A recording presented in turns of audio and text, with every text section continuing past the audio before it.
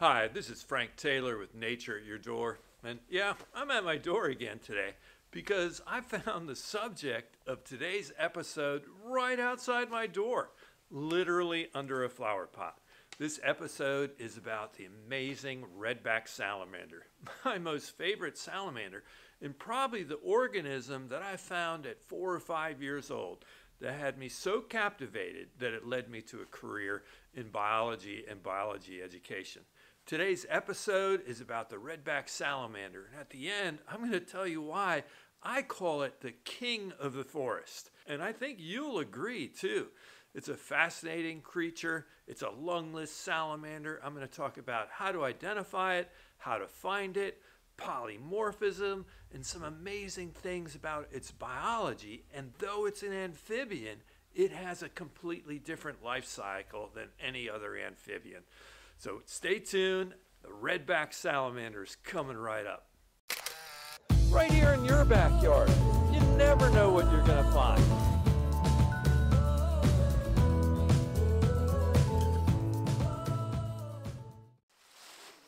So I'm here in the ideal habitat for the Eastern Red-backed Salamander, this deciduous woodland that has lots of loamy, thick leaf litter for it to hide in, lots of logs and rocks for it to hide underneath, and it's a great place to find them. Let's talk scientific name. You know, I love breaking down the scientific name. The scientific name of the red-backed salamander is Plethodon cinereus. The word Plethodon comes from the Greek, and let's break that down. The first part is from plethora, meaning many, and odon refers to teeth.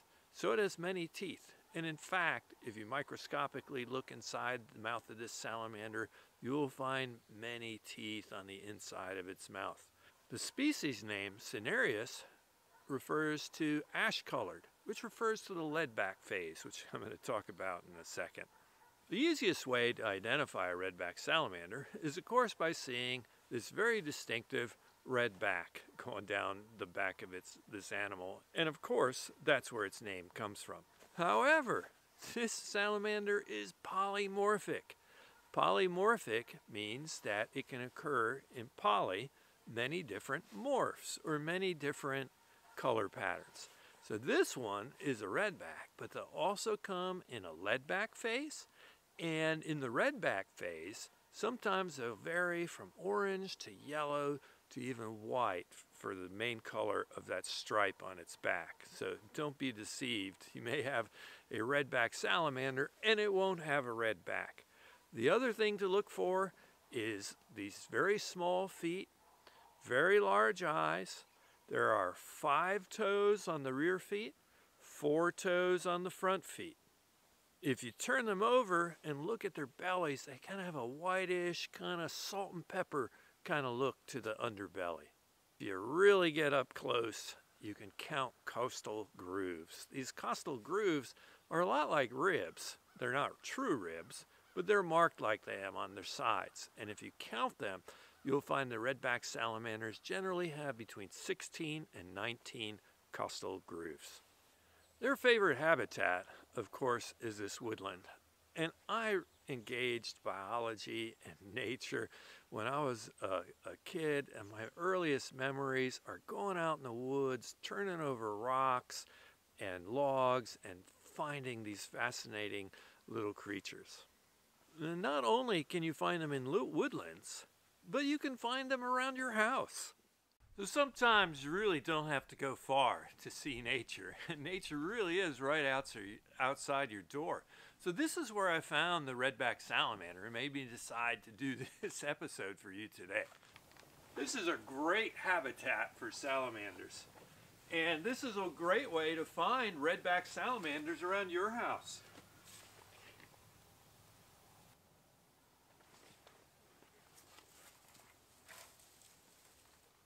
And you can see underneath, it's a great place for these guys to live.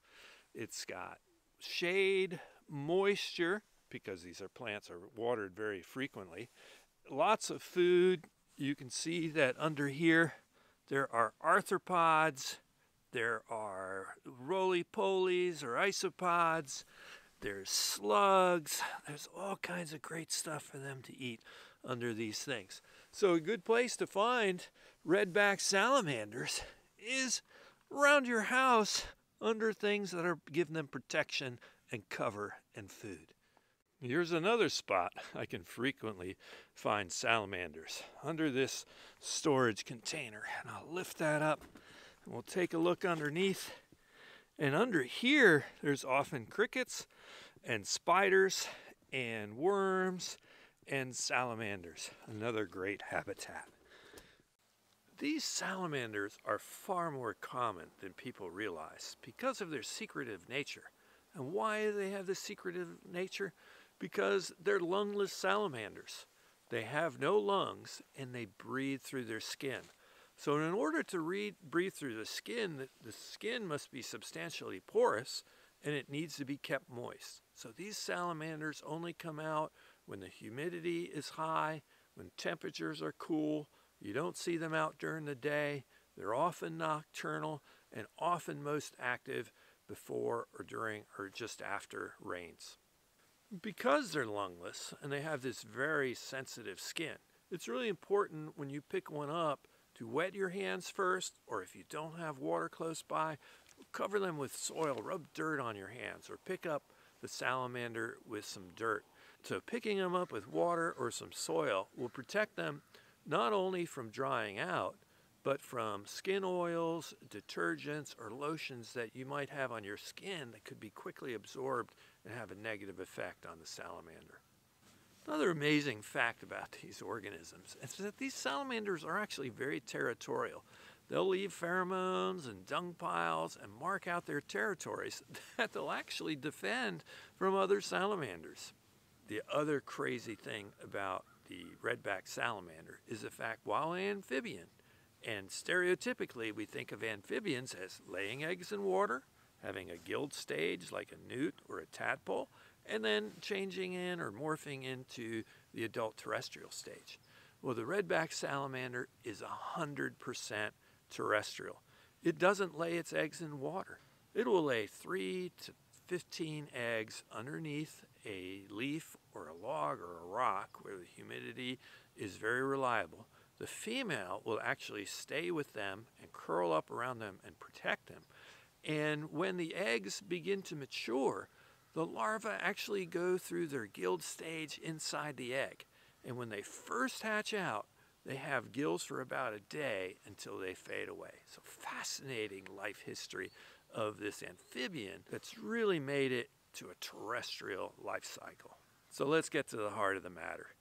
Why do I call this diminutive, unassuming, seemingly gentle little salamander the king of the forest? Well, it's because of its abundance. This is possibly the most numerous predator in the entire forest. They can occur in enormous numbers. Their biomass, totaled up, will exceed the biomass of all other vertebrates. You add up the mass of or weight of the squirrels and deer and bobcats and bears and all the other vertebrate animals in the forest and measure that weight and compare it to the same weight of salamanders in that same area, and the mass of the salamanders is going to exceed all those other things. So by both numbers and mass, they outrank all other vertebrates in the forest. Salamanders, therefore, have a giant impact on the food chain and energy turnover. And salamanders will be regulating the populations of all the forest leaf litter insects and invertebrates and regulating that population. In turn, they're taking that biomass of the insect and invertebrate population and changing it into food. So many things feed on these salamanders as well. So they play this giant role in the food chain. That's why I call them the king of the forest. So here in Virginia, at the Mountain Lake Biological Station, just about 30 miles away from me, they did a study on salamander populations and abundance. And what they found was, in this 2002 study, that there are 3 salamanders per square meter of forest. What does that translate up to? Well, that's 3 million salamanders in a square kilometer. Just a phenomenal number, phenomenal biomass of salamanders. These salamanders, including red backed salamanders, might be the most underappreciated part of ecological and wildlife studies and looking at balance of ecosystems. They play a crucial role. And because of their numbers and their biomass, that's why I call them the king of the forest. Well, I hope you enjoyed this episode of Nature in Your Backyard. And just for the record, I am in Southwest Virginia in the Appalachian Mountains at about 2,700 feet. Today's November 15th. And as I was walking back up to the hill to the house from filming, I turned over one last log. Sure enough, there were 3 salamanders right underneath it, all red-backed salamanders. So I hope you will go outside too and see what you can find. In my house, we've kind of created a amphibian habitat. You got to see my video on toads and the toad habitats we made. We have toads here that we see every night all summer long. And I hope I motivate you to go outside and look for stuff. It's really cool, and it's just amazing what you can find just outside your door. If you like what I do, please subscribe to my channel, give me a like, and I love hearing from my viewers. Leave me a comment or a question, and I'll get back to you as soon as I can. Thanks for watching Nature at Your Door.